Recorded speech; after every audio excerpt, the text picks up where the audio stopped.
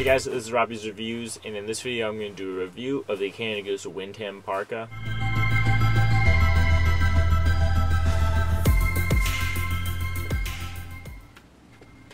Hey guys, so be sure to check out my website. It's the link in the description box below. I have a lot of Canada Goose coats for sale, and I'm constantly updating them. Alright, before I get into the review, I just want to say a few of my general impressions with the jacket, and that's that I'm just a little disappointed with it.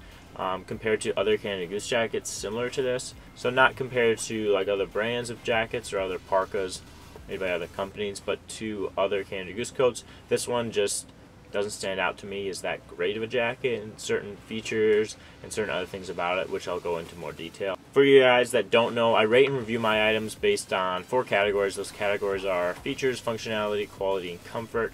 And I'm going to start with talking about the features on this jacket. So the jacket has a neat kind of pocket system, I guess I'd call it. You have these 2 lower pockets down here, and then it's separated, where then you also have these higher hand warmer pockets here. But there's a 2 zipper system, so you can zip the zipper up and it'll zip both sections open at once. You can zip just one half of the section up if you want to just leave the lower pockets closed and then have the high hand warmer pockets open or whatever. In practice, I found myself just mixing it up a little bit by accidentally zipping both zippers up at a time, which obviously doesn't open the jacket. I don't know, I found that a little frustrating.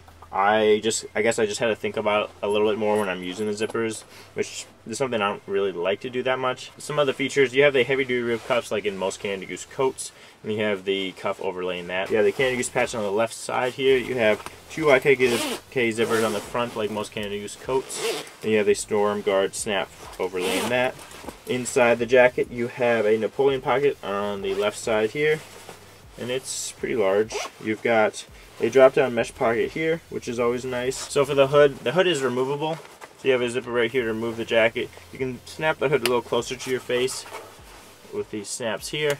And then, so for the hood, you can put the hood up, and it gives you a decent amount of protection. You have to zip this up, and this doesn't, when you zip the jacket all the way up like this, before snapping this closed, your bottom of the face is going to feel a little bit of the cold if there's any wind and such. Even with this snapped up all the way, you're still going to get some of the cold seeping through there. And this is different compared to like other jackets like the Langford or the Chilliwack jacket, which have a tunnel hood, which do a better job at covering your entire face from the cold and the wind.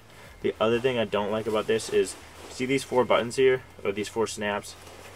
So just snapping these up is just really awkward and kind of frustrating, to be honest with you. Other things about the jacket, you have this quilted design in the front. So some Canada Goose jackets like the Langford or the Chateau have the shell exterior and then the quilted lining.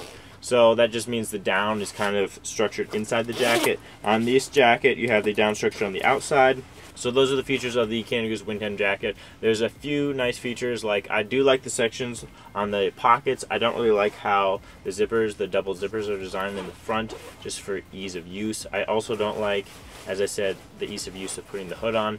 So all in all, I'm going to give this jacket just a 6 out of 10 when it comes to features. Alright, so next up is the functionality of the jacket. So I found this jacket to perform pretty much in line with other similar Canada Goose jackets, so like the Chilliwack jacket or like the Carson Parka. I did notice this jacket is maybe a little bit more breathable than at least the Chilliwack or like the Langford or the Chateau or the Borden Bomber jacket, just because it has a little bit less down in it. And it's a little lighter and a little thinner than some of those other jackets. In terms of protection from the cold, it does a good job of it. I wouldn't take this like in temperatures that are below like 10 degrees, negative 10 degrees, or maybe even below 0. Just because there's not as much down in it, as I said. In terms of water resistance and wind resistantness, this jacket performs very well, so in line with other Canada Goose jackets. So all in all, for the functionality of this jacket, give it an 8.5. Alright, so next up is quality. This jacket is a good quality jacket. The components on it are all made well. The zippers and the snaps function well, and I'd expect it to last the lifetime of the jacket. The heavy duty ribbed cuffs feel like they're made of good materials. They don't feel cheap like some other brands' cuffs. I've noticed kind of like North Face's, for example, even some other brands like Woolrich. You're not going to be disappointed with the quality of this jacket. If you get a black jacket like this, you will notice it fades.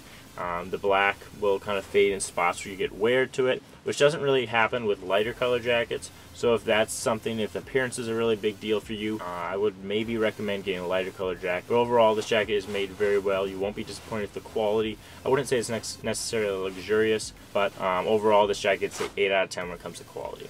Alright, so lastly is comfort. I found this jacket pretty comfortable, being that it's not a super long jacket, so your legs have full range of motion in it. It's not obviously very heavy in either, because there's not that much down in it, and Canada Goose just always does a really great job of packing a lot of warmth without a lot of weight.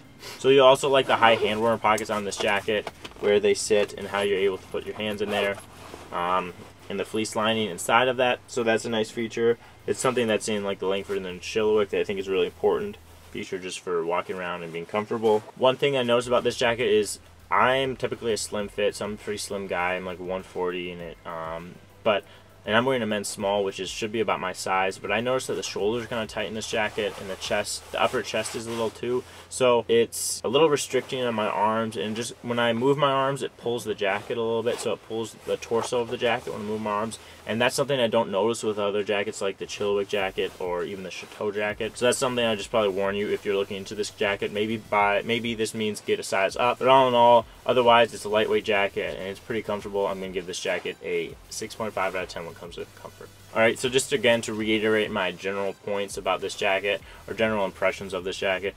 Like I said before, there's probably better Canada Goose jackets for you if you're looking for a jacket like this. If there's certain things particular that you really like about this jacket, whether it be the quilted design on the front of it, the hand warmer pockets, the ability to take the hood off of the jacket, then this jacket could be a great fit for you. I think just personally, in some of my preferences, there's other better jackets out there that Canada Goose creates.